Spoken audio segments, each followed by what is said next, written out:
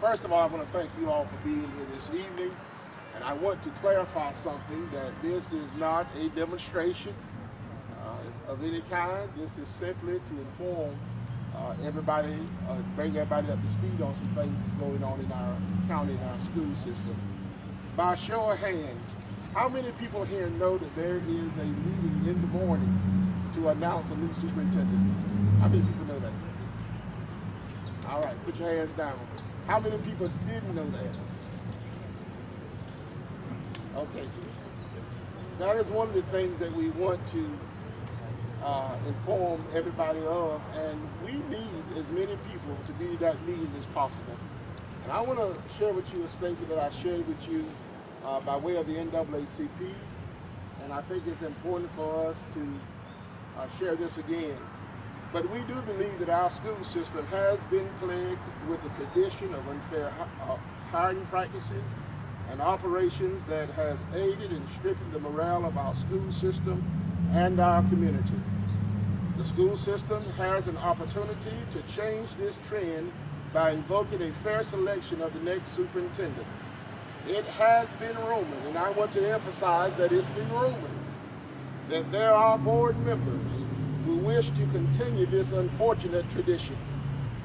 The rumor is that a less qualified candidate will be chosen. And this is something that we need to be aware of. It is our hopes that this is not true. I also want to stress disappointment that this announcement comes with little warning, which will be held on a Tuesday morning at 10:30 a.m., which is uncharacteristic of our school board. I don't know about you, but this process just doesn't pass the smell test for me. So I am calling on all of you all. Please tweet everybody you know, Facebook them, text them, or whatever you do, and let them know about the meeting, because we need to be informed of who our next superintendent is going to be. That board meeting is scheduled for 10:30 in the morning, and I am asking that we give full support to our school system as long as they make fair decisions in our county.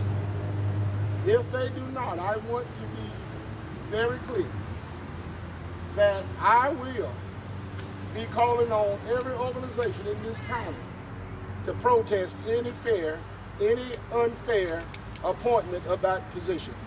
And at this time, I'm going to ask Reverend Melvin Clark, who's the pastor of Washington Baptist, to speak. And again, as Reverend Murphy has said, thank y'all so much for coming. For me, for approximately 3 years, I've worked with the Cleveland County School Board, representatives from the school administration, and local community leaders in dealing with diversity. It was the expectations from many of us and the community leaders that Cleveland County, in the process of selecting a new school superintendent, would take this opportunity to seek the best candidate that could promote change in our county. Throughout our meetings, we've heard time and time again that sometimes it's not the most qualified, but the best fit. And we're saying that we need someone else to look at how it fits. It appears the school board is practicing the same philosophy of hiring which they have applied in the past, spending money on a consultant, however, going with what they've always done, and that concept is friends and families hiring the best fit, not the most qualified. It is time for a change in Cleveland County. This is not the best hire for our county. We, the community leaders and citizens of Cleveland County, prepare to show the Cleveland County School Board that we are not happy if in fact the rumor is true as to whom they are planning on hiring, and that person is within the current administration. We will do whatever it takes. If it means if it means we make our decision at the voting polls in the next election, we just want justice, fairness, and change in our county.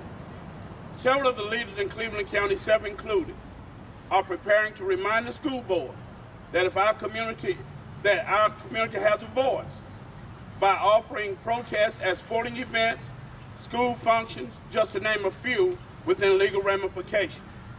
It is our intent to remind the school board members that they are the voice of the community. We refuse not to have our voices heard. We expect you to do the right thing and give us a chance with change to our school administration, not continue to do what you've done over the past 8 years.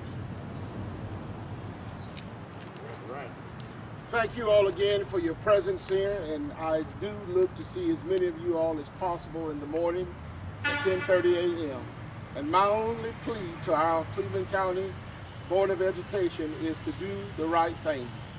And so with that, I'm going to ask Brother James Maddox, who serves as the third vice president of our NAACP branch, to lead us in our closing prayer.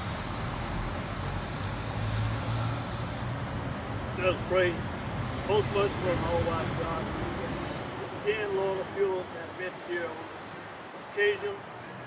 Lord, help us tomorrow morning, Lord, when we meet, that we make the right decisions and everything that's in our power that we can do to Lord, to better the conditions in this community. Yes. Help us to do that. Help us to be just. Help the one that we are dealing with to be just with us.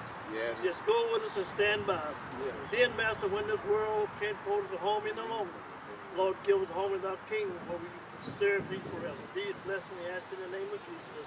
Amen. Amen. Amen. Thank you. Thank you. Thank you.